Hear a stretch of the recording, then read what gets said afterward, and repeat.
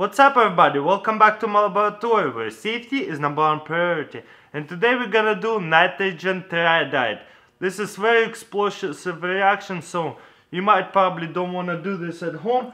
And guess what? I got some Russian medicine, it's ammiak and iod. Iod is iodine and ammiak, I'm really not sure how to translate that one. If there is any Russians, how do you translate it in English? Ammiak, what is this kind of chemical? Anyways, let's check this out. So since it's explosive reaction, I'm gonna use even more safety to protect my face. So this is what I'm gonna use. This is actually a Russian medicine, but if you mix together and dry it out, it's actually explosive. Let's check this out. I need 2 empty containers like that and a coffee filter. I got here 2 empty glasses right here. For this one, I'm gonna put iodine. The whole thing, I'm gonna put it in there. And here's ammiak. Ammiak in here. The whole thing. Now I'm gonna put this one together and mix them up. You see how it turned kind of black? Now we're gonna let it sit for like an hour.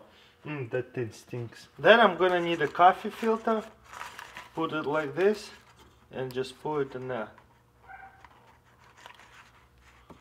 Just gotta wait till it's all goes through.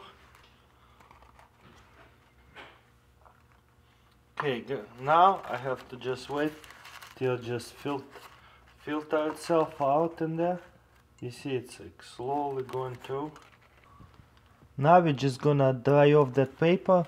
Just gonna lay it down here and let's see what happens. When it's finally dry, we're gonna grab a hammer and see what happens. Woo! Crazy, huh? And this is very light touch. Let's see. Woo! Pretty crazy, huh? Exploding paper.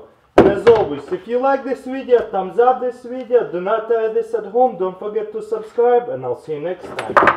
And now I have to be very careful to dispose of this thing because it might be still explosive. This one is dead. What happens when we drop that one? You see it bounces up. Let's try this again.